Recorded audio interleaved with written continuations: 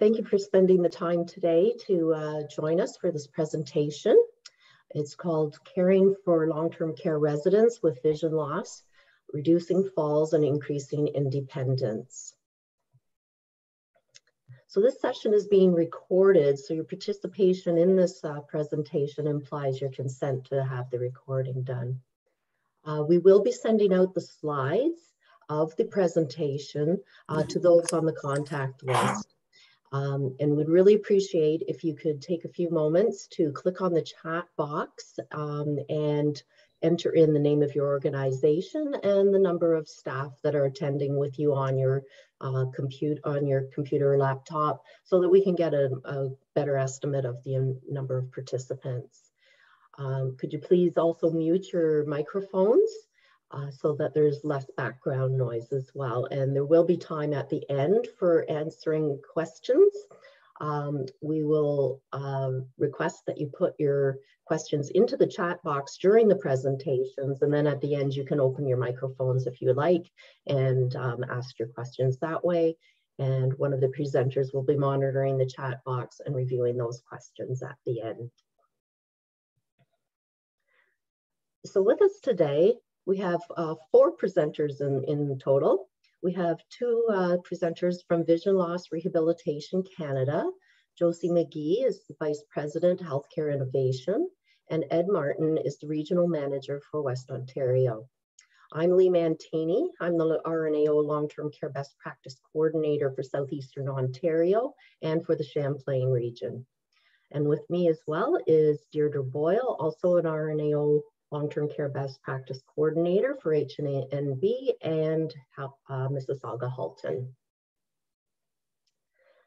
So first up with the presentations will be from Vision Loss Rehabilitation Canada, and they will discuss with you a little bit about their program, the services they offer.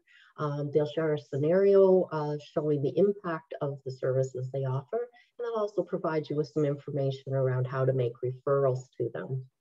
And then Deirdre and I will take over and we'll talk about the link between vision loss rehabilitation services and RNAO best practice guidelines. I'll go over a few general care considerations for residents with low vision and talk a bit about some strategies, tools, and resources for falls prevention. We'll also look a little bit at the linkages between Vision Loss Rehabilitation Canada services and accreditation and ministry inspections. Then we'll talk a bit about next steps and we'll open things up for questions after that. So at this point, I'm going to hand it over to Josie. Thanks, Lee. So again, hi everybody. I'm Josie McGee. I'm the VP of Healthcare Innovation for Vision Loss Rehab Canada. I'm an occupational therapist by background as well. And so I'm just going to go a little bit, do a little bit of an overview of who we are and what we do and how vision loss impacts the health of individuals. Next slide.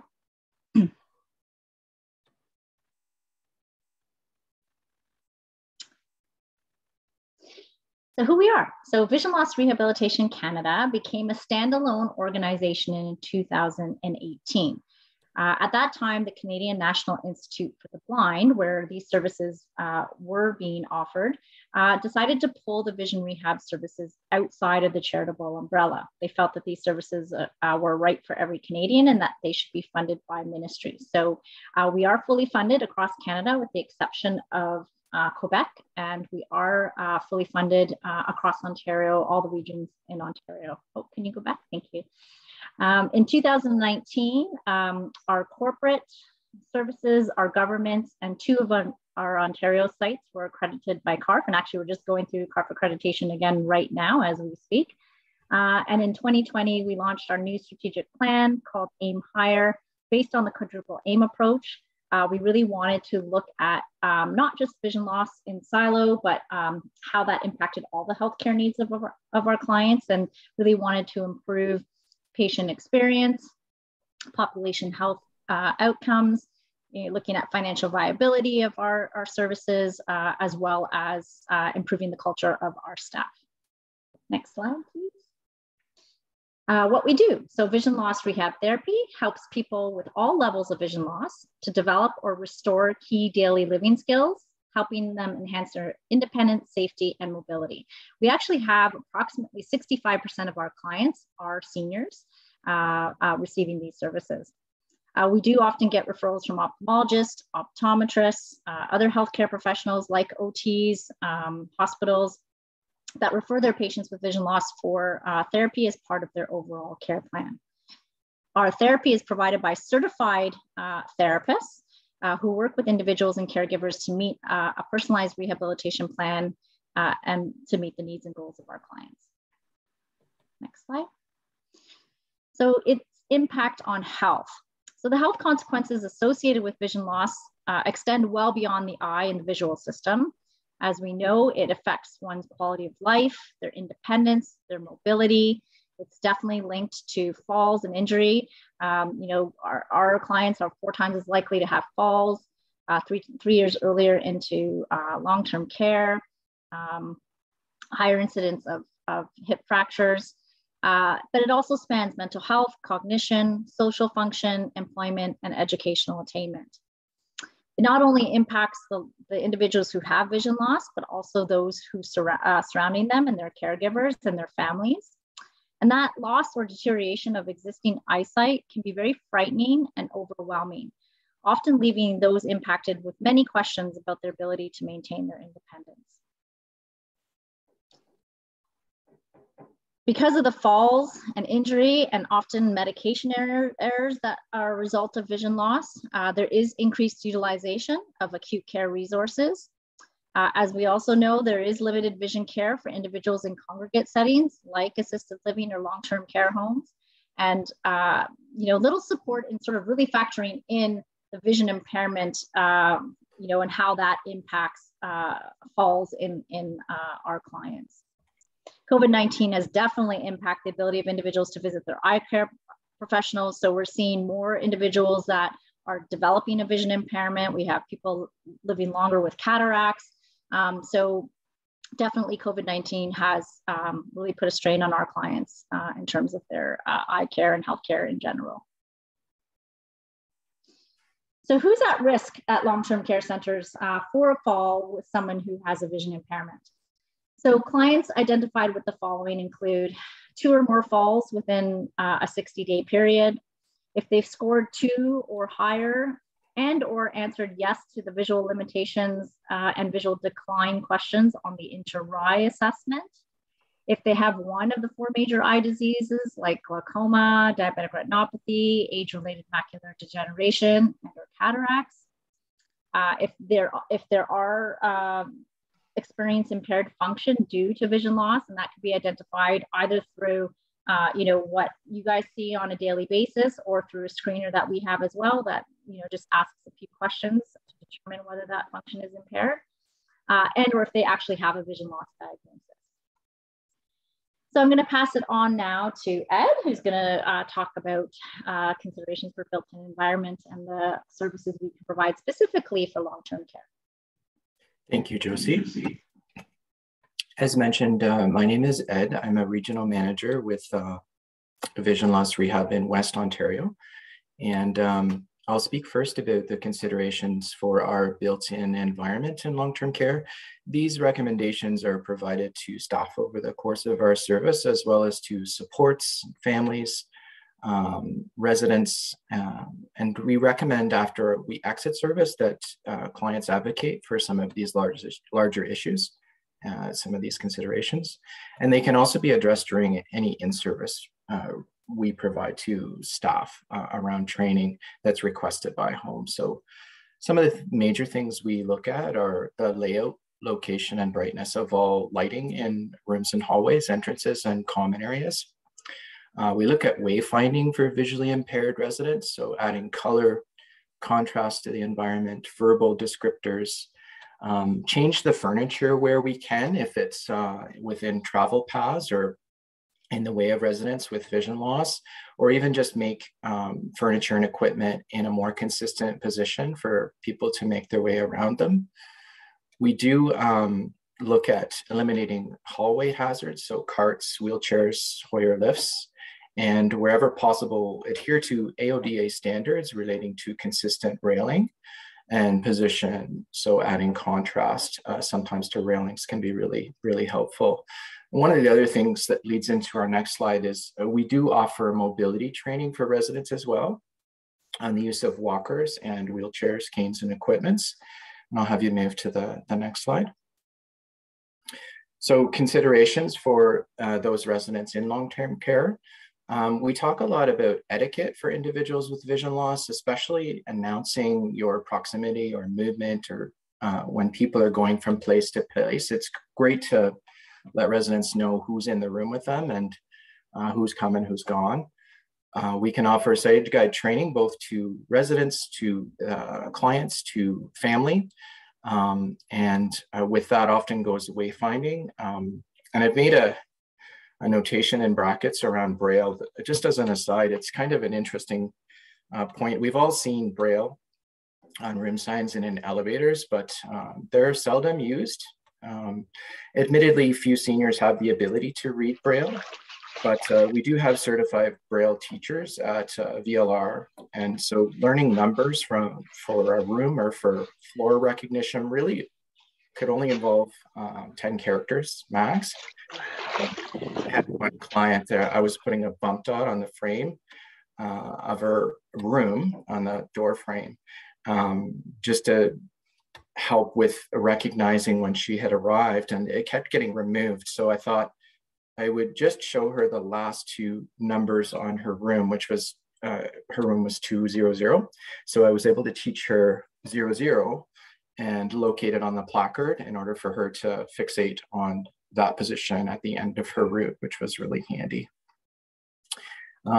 We encourage ways to change how physical activity is encouraged within a home to make it a bit more accessible for someone with vision loss. We look at considerations during transfers for individuals with vision loss, so we'll often make recommendations around more verbal descriptors, especially as to position, who's in the room doing the transfer or a lift, and where a client might be moving within that transfer. And then, of course, reading materials are a big one. We look at making it accessible around whether it be large print, audio, Braille if necessary, especially for things like newsletters and menus. And we use ClearPoint guidelines for that.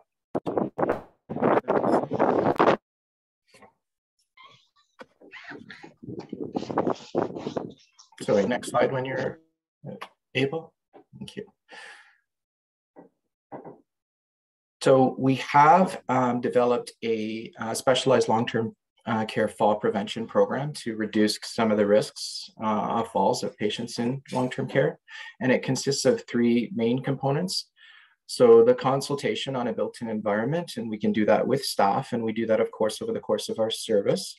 Staff training, I'll mention, I've hinted, we do offer an in-service, and it can be adapted virtually, but it's really well suited to in-person, because with this, we offer sighted guide training for staff, and we do a lot of work potentially under blindfold if the staff wants, or under simulation, to sort of give an idea what it's like to live with certain eye conditions that are mentioned in the previous slide. And then we do have our own individual assessment where we work through client-centered goals and treatment. And I'll describe a little bit of that in the next portion during my scenario. So this slide describes a scenario, and we have a patient arrives in your long-term care home with significant vision loss as a result of macular degeneration. Very few staff in the home have worked with a resident with this level of vision loss. And there are behavioral concerns for the resident who switches between anger, confusion, and depression. So I've put this scenario out because it's an actual client I had the opportunity to work with. I've hinted already that I was a service provider prior to moving into management. I offered orientation and mobility services for the West region, with the majority of my work taking place either in hospitals or transitional rehab centers or long-term care. So for this scenario, I actually had a confirmed appointment with a different resident of a long-term care home in Simcoe, Ontario, actually. Really nice building and great staff. I'd been there for a number of years. The client I was to meet that day, I'll refer to him as Harry, had lost his support cane. So he just needed a replacement, and it would have been a really short visit. So we spoke about reviewing some of his old routes, and he agreed and traveled through the home together for a little while. The charge nurse, I could tell, was keeping an eye on us, and she pulled me aside afterwards to discuss a different client, the one described in the scenario, and asked if I'd be willing to meet him. I'll call him Fred. And she described this client as quite angry and non-compliant to most staff advice. So I returned a few days later after paperwork was in place to meet Fred for an in-person assessment. And I met him in his room, and I recall staff supporting on the day. So the basis of our orientation and mobility assessment is to gather information on a resident's knowledge of their surroundings and their travel needs. The first meeting normally lasts between 30 minutes and an hour, and I would describe it as a client-driven, goal-focused functional assessment. So a big part of our assessment is having the resident show skills that they have in order to move things along and develop goals. So as well with our assessment, we do share information that's gathered as long as the client consents to sharing the assessment, the treatment, and even lesson plans can be shared back with the home or with family, anyone really interested in supporting these goals.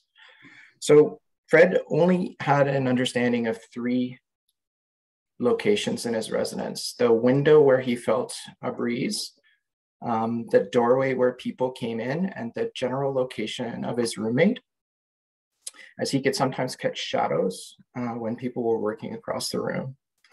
In terms of routes, he only mentioned that he was traveling by wheelchair to the bathroom and the dining room. And I was curious about a walker that he had folded up in the corner, as he said, and he said at the time they must have brought that with him. And he seemed really upset about any questions around his travel and his moving around the home. The walker itself appeared well used, so I suspected that he had traveled with it prior. I'd really started to get a sense in assessment how much his world had shrunken when it came to his move into long-term care, but without any training, he was really too high risk of falls.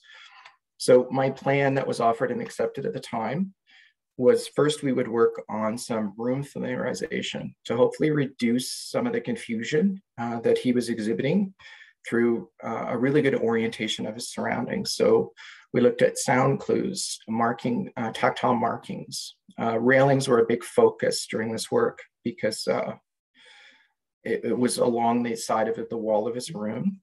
The main issue we were having was items were being placed around him without him knowing, and a lot of personal items were being moved off of his bedside tray and his table next to him. And I addressed that with the staff. The second thing we wanted to work on was a few simple routes. One to the bathroom and the second to the dining room. So I saw decent stability and a pretty steady gait over a short distance with a PSW. And when I asked about the wheelchair, she did confirm that it was only being used due to a risk of falls. So the travel routes were accomplished over several months of practice with some really good PSW support. The bathroom was easy for him after room orientation, as he used those railings that I mentioned, and he could touch travel and use them for support along the outside of his room to where a small washroom had some additional grab bars as well. The route to the dining room took quite a bit longer. It was about 50 meters from this resident's room to where he had lunch and dinner. And we needed to use the walker for this longer route. He used what I call a modified form of touch trailing, where he would take 4 steps and check his distance from the railing at the wall, and then travel 4 more and continue on until he reached his destination. I also added a few things to his walker. We have a traveler with vision loss sign that I affixed to the front, and I put on the side of the walker an ID cane. I twist tied and folded up a little ID cane, a red and white ID cane on a vertical bar on his walker. So by the second lesson, I had quickly expanded the amount of information along his travel path. And I started mentioning some name cards of the residents along the doors that we took our route. And the room right next to his was Harry's, the very first client that I had mentioned I'd gone to see. And he said to me at the time, "Oh, I think he sits at my table," and he smiled just a little bit. And thinking back to that second lesson, I'm pretty sure it was a turning point for him in our service. So initially I was visiting twice a week. And again, PSW was monitoring and supporting his travel around the building when we weren't in lesson. There was a particularly keen PSW working with Fred, who I was always excited to see when I came. And after a month, I was down to once a week, but I could add a rehab assistant from our agency to support some of his practice. So the goals, as small as they might seem, did take about 3 months with us. And in my last few visits, I never found him in his room. He was usually in a sitting area next to the dining room. And when I asked how he figured out how to navigate that new space, he said, "Oh, Harry told me." And I thought, what a great way to tie up service with that individual. It was a really good closing out for Fred in our service together. So, okay, let's move to our next slide. So I'm going to talk just a little bit about our referral process. This is a specialized program we've developed, and we do have client care navigators in place to coordinate all services for long-term care facilities and their clients. Referrals can be made by calling a client care navigator directly or using our website below. But I'll also be acting as kind of a point person for this as well. And my information is here too. So if you ever want to be connected directly with a navigator or a registrar to get the process rolling around our reports and getting them in our system, then you're more than welcome to contact me directly, and my information is there, as well as a lot on that previous website about our agency and the other services that we provide. And I believe that's my portion, and I will turn it over to Lee.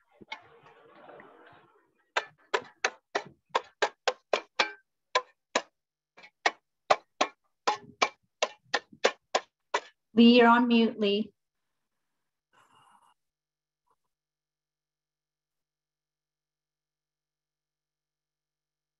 My mistake, sorry.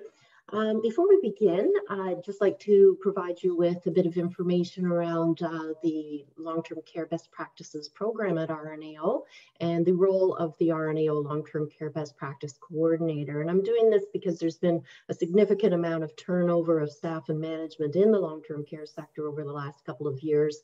And there's several people on the presentation today who do not work in long-term care. So I'd just like to share a little bit so everybody knows what we're about. So the RNAO Long-Term Care Best Practices program is funded by the Ministry of Health, Ministry of Long-Term Care, but it is run by RNAO.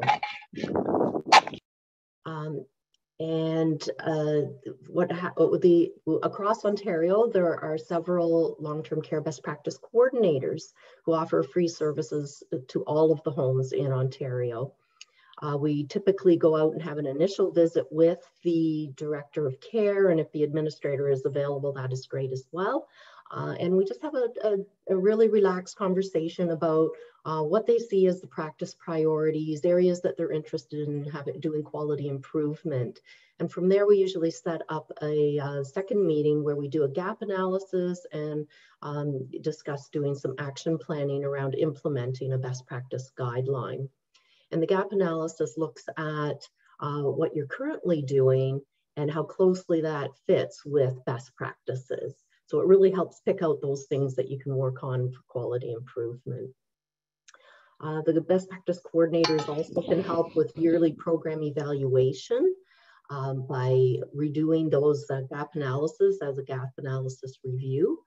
And we're always in the background available to answer any questions by email or phone, to connect you with other homes that are implementing best practice guidelines, and to offer you resources as needed. So the reason that RNAO partnered with Vision Loss Rehab is because we saw the value of the work that they were doing and how well it fit with the RNAO best practice guidelines, particularly the Person and Family Centered Care Guideline and the Falls Best Practice Guideline. And these guidelines are all available on the RNAO website for free download. So please do go ahead and look on the website to find the ones that you're working on, that you would like to do some quality improvement on.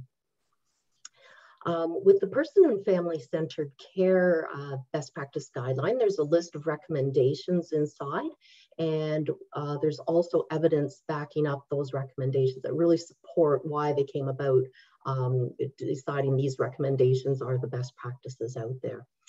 So when we're looking at Person and Family Centered Care, that one of the recommendations in the planning section is developing a plan of care in partnership with the person and really sharing information to promote the understanding of available options for healthcare so that the person can make informed decisions.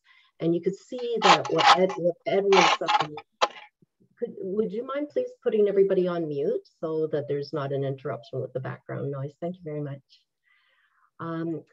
So with the developing of the care plan and the sharing of information with the resident to make informed decisions, those fit really well with what Ed was talking about in services that are provided by Vision Loss Rehabilitation.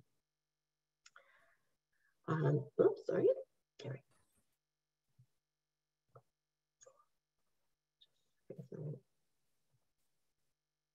Here we are. Okay, as I was saying, there was a link to the Preventing Falls and Reducing Falls Injury Best Practice Guideline as well.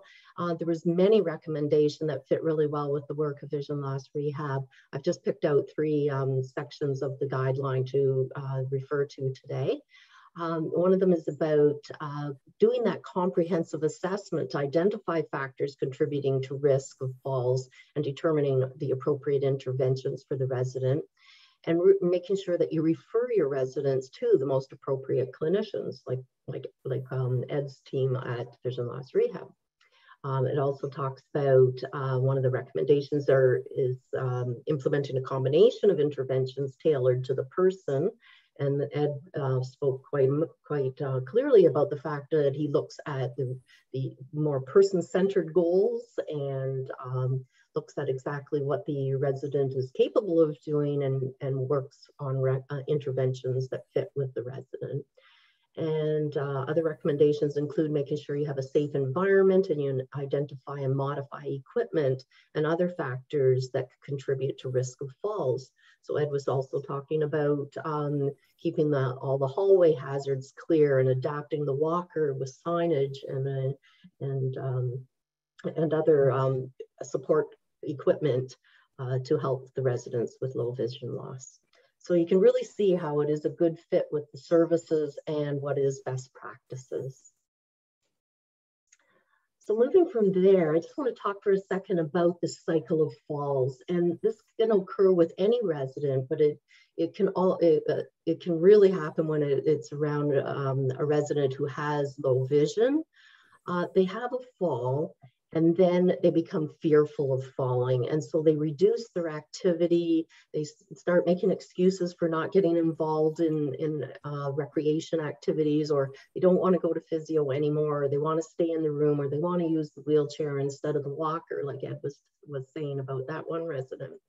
And what happens then is that they lose their muscle mass and their leg strength, and then they get impaired balance and impaired mobility, and then that just increases the falls. So the point I would like you to take from this is that when you're doing those post-falls assessments, don't just think of the physical, think of the psychological impact of that fall. Has the resident become fearful of falling, and is that going to impact on their activity level? So get the physio in there to talk with them, get recreation in there to talk with them, have a sit down with them and really discuss how they're feeling about that fall and how they feel about continuing with their independent movement moving forward so we can prevent falls from happening again. I'm going to talk a bit about the general care considerations for residents with low vision. It's almost like those universal falls precautions. These are sort of the universal care considerations. So when you're talking with residents with low vision, you really need to just act like you do with all the other residents. You don't raise the tone of the voice, accidentally speak louder than you should speak, things that you just accidentally do that you really have to keep an eye on, because you don't want to center these residents out. You want to make them feel included and the same as others. You want to make sure that if they're getting involved in activities, that they're accessible to them. You want to make sure that all those hazards are cleared away. And as Ed was saying, to really look at the format that's preferred by the resident when it comes to the print materials like Braille or audio or large print. And you can get the recreation department involved in that to really look at some specific tools that could be used, say for bingo. Could you get Braille bingo cards, or could you get larger print, or could somebody sit with the resident to help them play bingo so that they're not left out? And you should always introduce yourself every time you greet the person, and introduce those who are nearby them. A couple of more considerations that are quite general is making sure that you don't rearrange or move any of the objects in the room or the dining room without their permission. You know how challenging it is when you always have something in the same spot at home and your significant other goes and borrows it and then puts it somewhere else and you can't find it no matter what you do. Okay, you can just imagine if you had low vision and somebody was doing that in your room. So you really have to pay attention to getting permission if you're going to move things and remind them where it's been moved to. And you need to be very descriptive in speaking with your residents with low vision. So you have to verbally acknowledge when somebody is entering the room or entering a conversation, because the resident won't be able to know that. And also explain who's sitting where. You may want to introduce them, but you also have to say so-and-so is sitting to your right or to your left or directly ahead. You need to use clear and specific directions. Say if a resident was coming out of a washroom looking at this bed in the picture, looking in the direction of this bed, you could say, you need to walk 10 steps towards the bed, then hold on to the footboard, walk another 2 steps, and then I'm going to help to turn you slightly, and you're going to reach back to the armrest, because they may forget that there's armrest there because they could have some cognitive impairment as well. And then you're going to sit in your red chair. You don't just say as they're coming out of the bathroom that you're just going to walk over to the bed and then sit in the chair. That's not going to help them. You want to keep them as independent as possible by giving them directions to make them to be able to do what they can do on their own. And the same goes with meal times. For every meal, someone should be putting their plate or their bowl down and explaining where everything is, what's on the plate and where it is based on the clock. So your chicken is at 6 o'clock, your rice is at 12 o'clock, and your peas are at 3 o'clock, something like that, so that they can independently manage what's on their plate and feel comfortable eating in front of others. So some of the tools for falls prevention, they're generalized for all residents, but they will work well with the low vision residents as well. There's the Scott's and the Moore's risk tool. It's an assessment tool that you could use.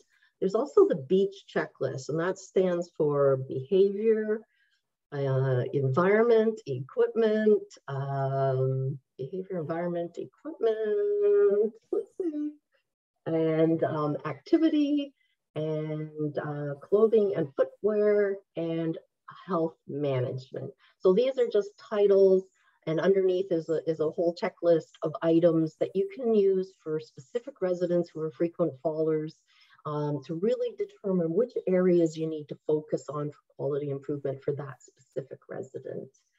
The Falls Best Practice Guideline has an appendices in it that is full of really good resources. And there's also a long-term care toolkit on the RNAO website that has a falls section that you can look in for resources as well. The long-term care best practice coordinators have several brochures for falls prevention that other homes have developed and shared with us. So if you're planning to update your existing brochure, or you'd like to develop one for your families and residents, you could contact your long-term care best practice coordinators, and we could certainly supply you with some. And there's templates for falls debriefing sessions, and Osteoporosis Canada has a fracture risk scale, which is used to determine if your resident is at a high risk of hip fracture. And one of the best tools around is actually looking at your falls data. It's one thing to collect your data for reporting, but you really need to pull that data, sit down as a group, and look at what the data is telling you. Are the falls happening at a specific time? Are they happening on a specific day or in a specific home area? What's going on at the time of those falls? And is there something we could change, like break times or lunch hours, or something that might be causing a staffing change that's impacting on those falls? So really use that data as a tool to figure out what's going on and how you can make changes to prevent falls. You can also call or email other long-term care homes and see what they're doing in the ways of fall prevention, because many of the homes across Ontario have implemented this falls prevention guideline, and they have a lot of resources available. And coming soon, there's going to be an RNAO point-click care falls clinical pathway that can be used. So just stay tuned for that, and more information will be coming on that. Oops, sorry, I just went one ahead. Yeah. There are some strategies that go beyond the use of universal precautions for everyone. Those universal precautions are done so well in long-term care homes, but for individual residents, you sometimes need extra strategies. So some of the things that have come across with the homes that I've been working with are the slip-resistant chair sheets.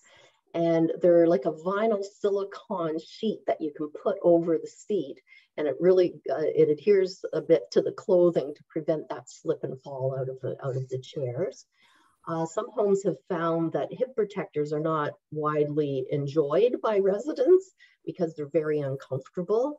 And there is a brand out there that you can find online that is made of bamboo fabric, which is much more breathable and softer and seems to be more well accepted by residents. So if there is a resident that really needs the hip protectors and can't manage the other ones that are available, then you may want to speak to the family about purchasing the bamboo ones. Some homes use red or yellow slipper resistant socks, not only as a falls prevention strategy, but also as an identifier of those high-risk fallers. They just ask the family to hem up their pants an inch or two so that everybody in the home who sees those red and yellow socks knows that these are high-risk fallers, and to pay a little extra attention to those to make sure that they're safe. And one of the interventions that is more widely being used now and is very successful in reducing falls and injuries from falls is purposeful rounding. And your long-term care best practice coordinators can support you with developing strategies for implementing rounding. And that is going around intentionally every hour or 2 hours, depending on what your situation is within your home, and asking the residents, do you have pain? Do you have a need to go to the toilet or to have your pad changed? Do you need to be repositioned? And are all your possessions close by? And then after you've assessed that, you say that, you ask if there's anything else you can do for them, and remind them that you or someone else will be back in an hour. And this has consistently reduced falls because the residents know you're coming back. You're toileting them pretty much on demand if you're going in once an hour, and you're not having these residents getting out of bed or out of the wheelchair and walking into bathrooms and slipping them, falling without support from you. It also causes a significant reduction in call bells as well, we found out. So it might be something you want to look into. It also reduces pressure injuries and reduces worsening pain, and also has an impact on depression in elderly. So it's a really, really important intervention that you may want to consider for your home, and long-term care best practice coordinators can help you with that. Another important strategy is continuing that staff education around falls prevention. So having small huddles or education sessions, and especially celebrating during Falls Prevention Month, having some interesting fun activities and posters, and getting the residents and the staff involved. And there's a site online called the Falls Prevention Month website, and it's there all the time. And it has some great resources and posters and games and whatnot that you can pull from there to help your falls team prepare for Falls Prevention Month. So now I'm going to pass it over to Deirdre so that she can talk about that link between vision loss rehab and accreditation and ministry inspections. Thank you, Lee. So as you know, the new Fixing Long-Term Care Homes Act received assent in December of 2021. Currently, the draft regulations are open for stakeholder feedback. The regulations have a very strong focus on person and family-centered care and specify that the resident and the substitute decision maker must be involved in every aspect of the plan of care to the greatest extent possible. Also, CARF and Accreditation Canada have a very strong focus on person and family-centered care. And to attain accreditation, it means that you would have to rely heavily on the score in that area. Attaining accreditation results in ministry per diem funding for the long-term care home. So partnering with healthcare providers outside of the home, such as Vision Loss Rehab Canada, will help to deliver care and services that are specific to the needs of the residents in your home.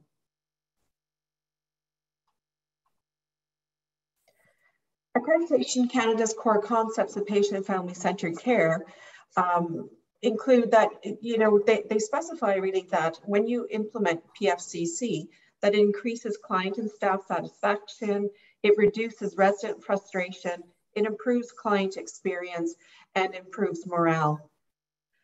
The link with the ministry inspections is that quality improvement plans are required for all aspects of the ministry regulations and the Long-Term Care Homes Act.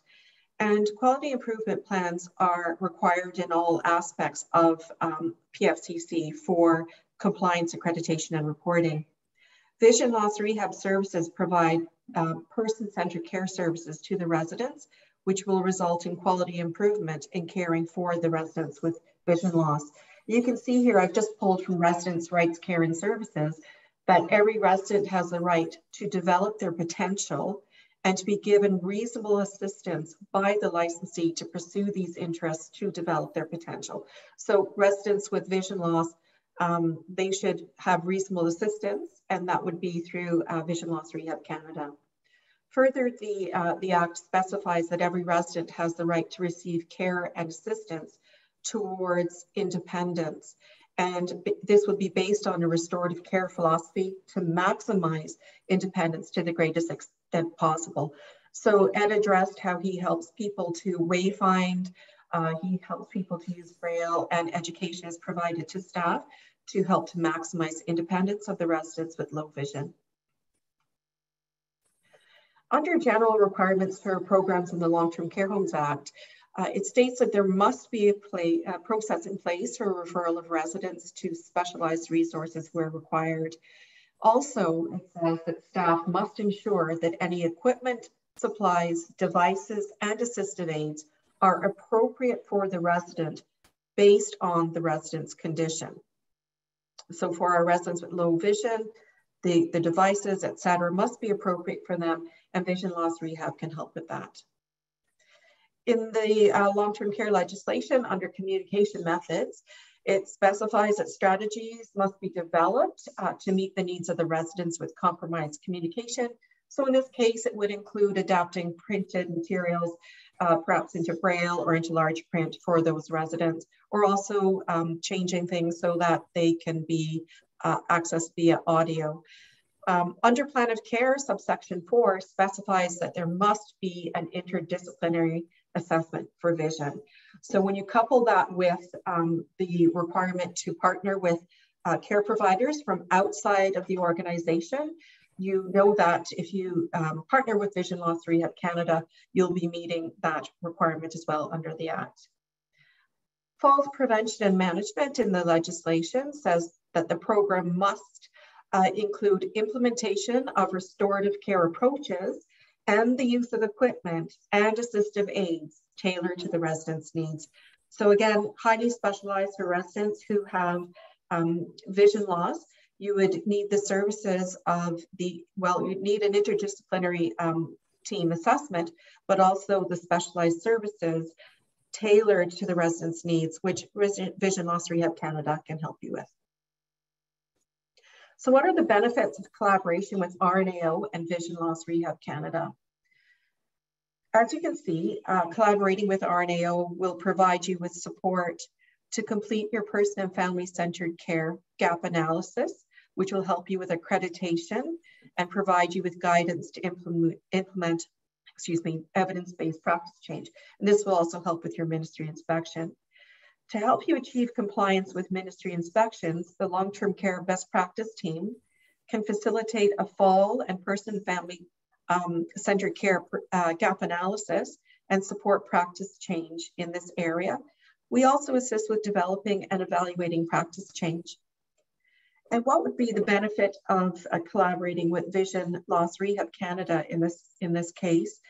That would be, you would be supported in meeting the accreditation requirement of partnering with community services to improve resident care.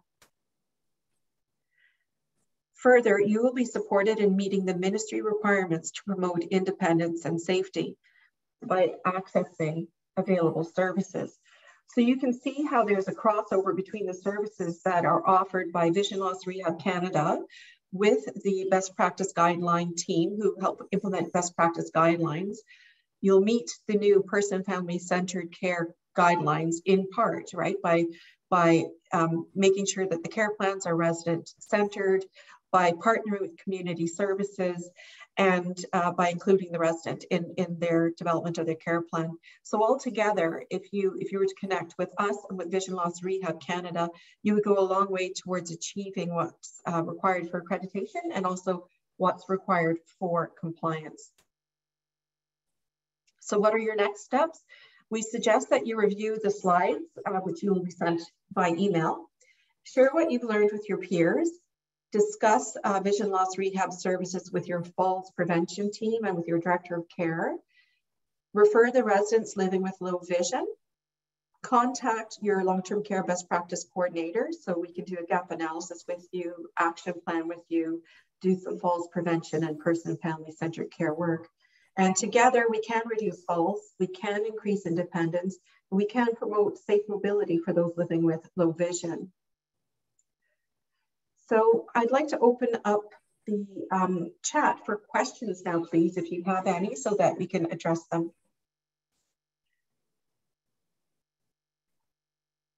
All right, so we have a question here, and this would be for Josie, I think. Does the government provide funding for vision loss rehab? Yes, we're fully funded in Ontario. Well, we're funded across Canada, but in Ontario, we're funded in all regions. So these services are funded to come in and provide these services at the long-term care homes. Up to and including any in-service that are recommended for or requested by staff, or all of the individualized plans that I described with that one client. Yeah, they're all funded. Can someone put up the contact page again? Someone asked if the contact page can be put back up.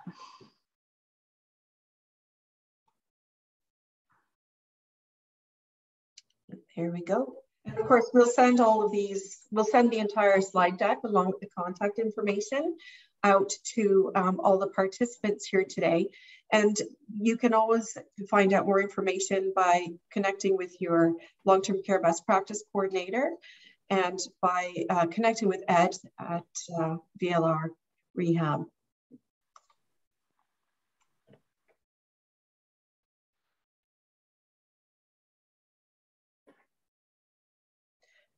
Okay, there's another question. Does Vision Loss Rehab accept referrals for individuals living in supportive living homes that are not funded by the Ministry of Health and Long-Term Care? Yes. Yeah, we provide services to individuals no matter their living situation and no matter the funding predicaments of the home that they live. So yeah, anywhere our clients live, we will go. I see a question on stats and data for vision loss. I'm happy to get that together and provide a little bit more detail for the individual who's asked for some specific stats and data around vision loss. We can have that sent out. Thanks, Ed.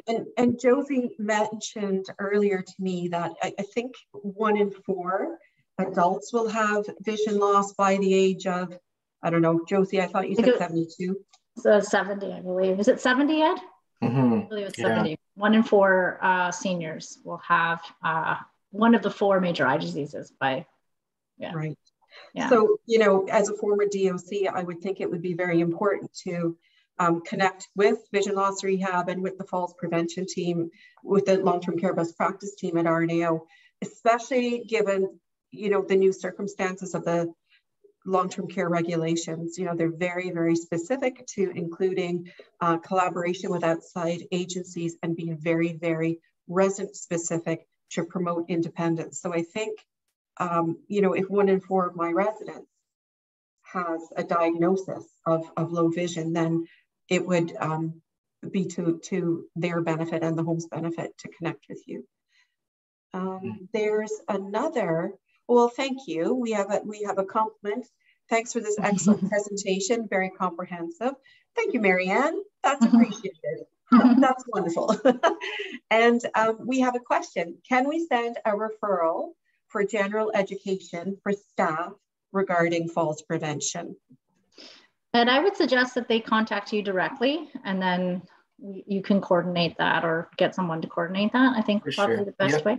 Yeah. I'm not sure if they're referring to a general falls prevention strategy or if it's specific to thinking of you know, residents with vision loss, but it's something we have put together and would be happy to provide any homes outside of, you know, client service as well. So for sure, they can contact me.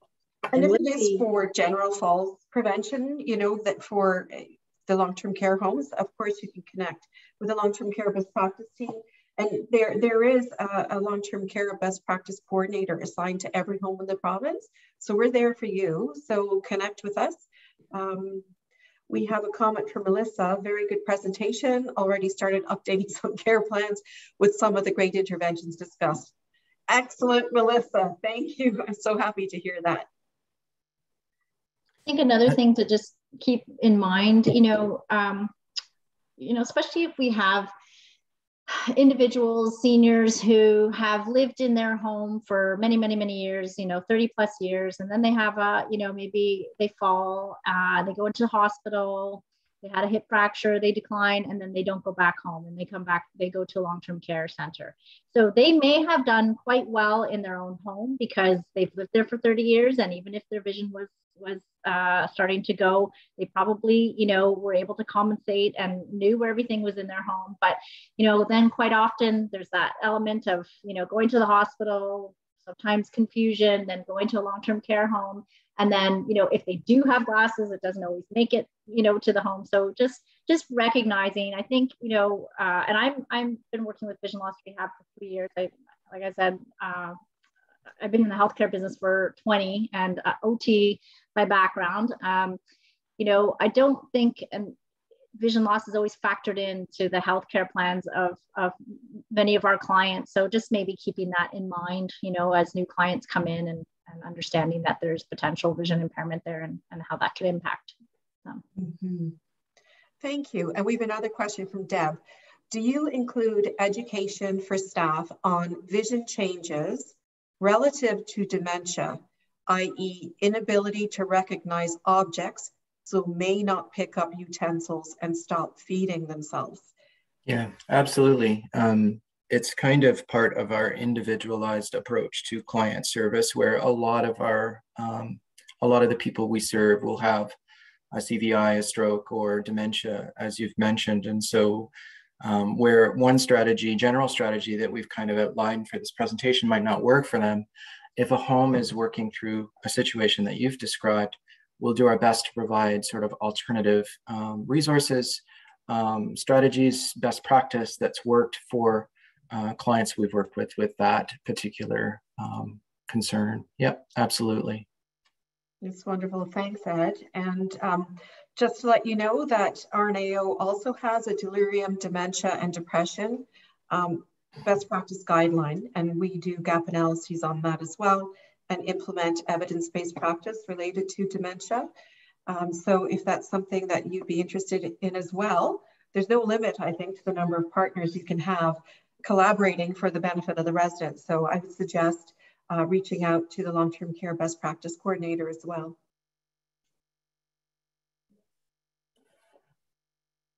I'm just thinking back to the participant who mentioned that she was updating care plans with different interventions. And one thing that I found in the homes that tends to get missed is not just labeling glasses with the residents' names, but labeling the glasses as to what they're used for. Because there's nothing worse than putting on your reading glasses and then trying to walk down the hall. So when you have residents with vision loss, you really need to understand what these glasses are being used for and make sure that the right glasses are being put on at the right time. Thank you. Labeling is definitely a big part of our service and keeping things organized. I think we've highlighted that a number of times. So that's definitely a good point. Mm-hmm. So Lali's put the link for the guideline for the delirium, dementia, and depression guideline in the chat. If you wanted to copy that and maybe paste it into your into a Word document or into your email, that would be a good reference for you. And I do encourage you to make referrals. I think, what is it, our executive director, Lisa, she calls us the best kept secret. So we really are here for your clients and for you guys. And, so please reach out. The scenario I described for you happened more times than I can count over the 12 years of service that I did.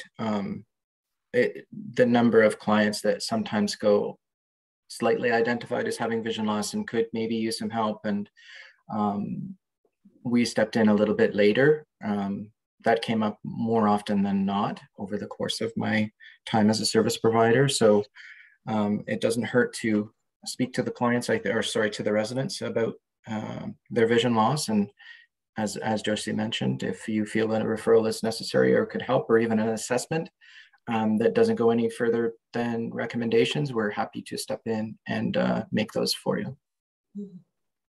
That's great, Ed. Thank you. And that would work well, I think, with a lot of the assessments that the falls prevention teams do in long-term care. So they look at footwear, they look at time of day, medications, hydration, leg strength, all of those things.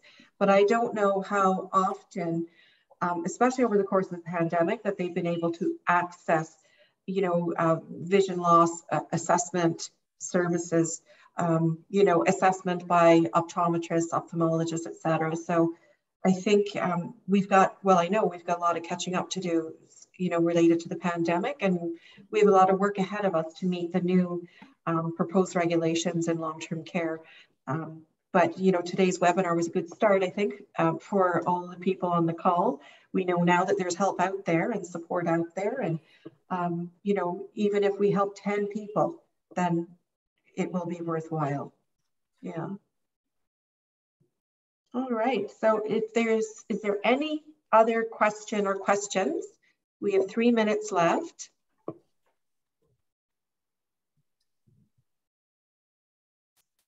Okay. Nothing. All right. Thank you all very, very much for your time, your attention, for the great questions. And as mentioned, you'll be getting the information sent to you via email. And you've now got 2 minutes back in your day. So congratulations. Thank you, everyone. Thanks, everybody. Thank you. And Josie, Ed, and Lee, so Lali, would you mind staying on the call? Sure.